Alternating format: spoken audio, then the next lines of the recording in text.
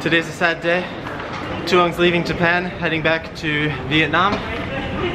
As you can see, beautiful rainy day. Sasaga ame onna. And we're off to the airport to say goodbye. All of her people from her company and me. So, bye Thuong. See you in Vietnam in a few months. I'm not gonna cry.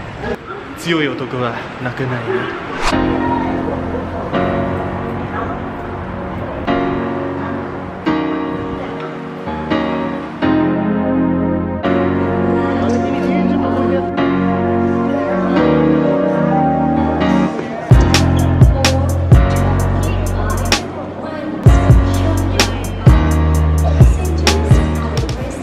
ね、帰る前の最後のビデオのメッセージは？じゃあまたね。いつか。いつだろう。すぐ。すぐ。うん。またベトナムでね。うん。またベトナムで。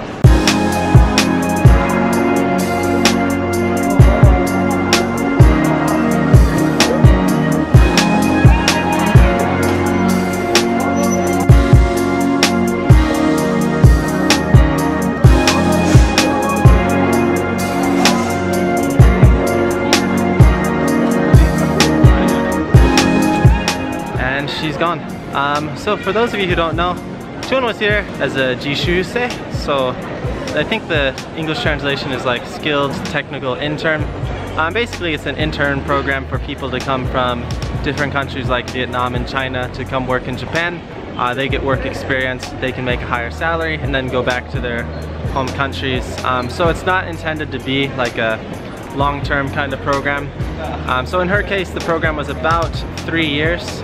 And recently this year they had the convention, so the program's called JITCO, Japan International, I'll add the description in the video later, I don't remember what it stands for.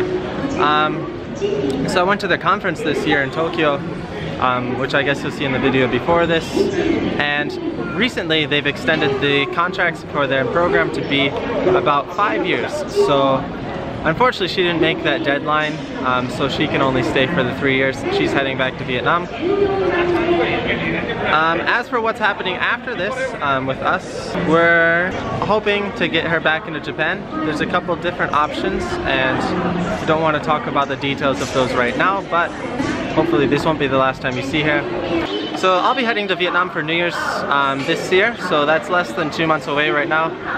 It's almost Halloween right now, October 28th I believe. So I'll be heading to Vietnam just around New Year's, so about 2 months. Unfortunately in the next few videos you won't be seeing Thuong-chan, so mata Vietnam de ne.